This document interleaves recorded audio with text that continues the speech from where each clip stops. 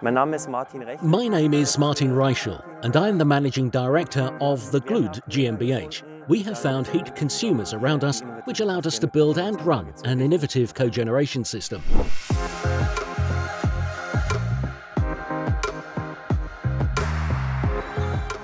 My name is Mamun Adeli. I am the COO of the Glood GmbH. This system links the sectors of heat and electricity.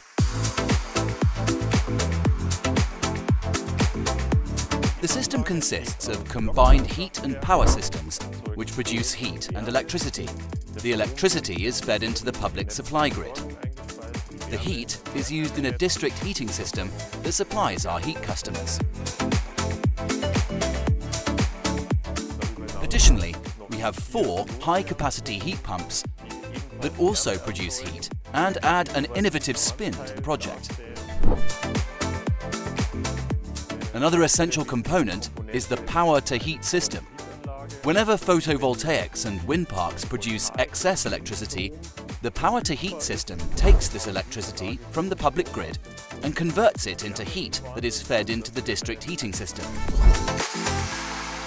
Then there is the sizable heat storage tank. Thanks to the tank, the timing of heat production and consumption are independent. Heat is often produced when electricity is in demand. Therefore, the storage tank supports the flexibilization of heat production and consumption. The heating volumes amounts to approximately 2,000 family homes. Here, we produce renewable thermal energy that is distributed via a district heating system to industrial customers as well as greenhouse operators.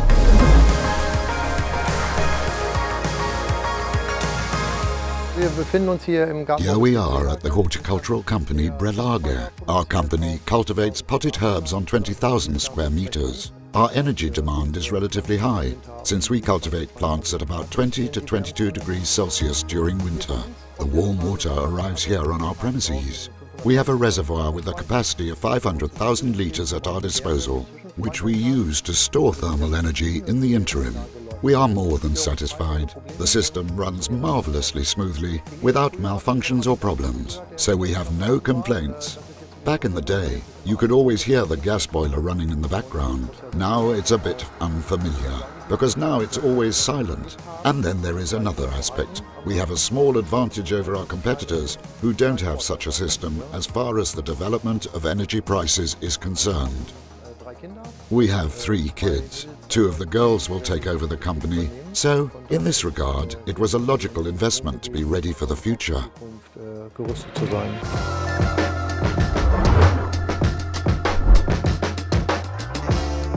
In the context of energy transition, we all have to collectively try to build more of these innovative cogeneration systems or generation systems linking different sectors. Innovative cogeneration systems can help in overcoming drops in the energy production curve. As a result, any generation system linking different sectors, such as ours, contributes to the realization of energy goals, CO2 reductions, and obviously the security of supply as well. Naturally, contributing to ensuring that the energy transition progresses as smoothly as it has done until now was among my motivations, and we will continue to make strides in the same direction.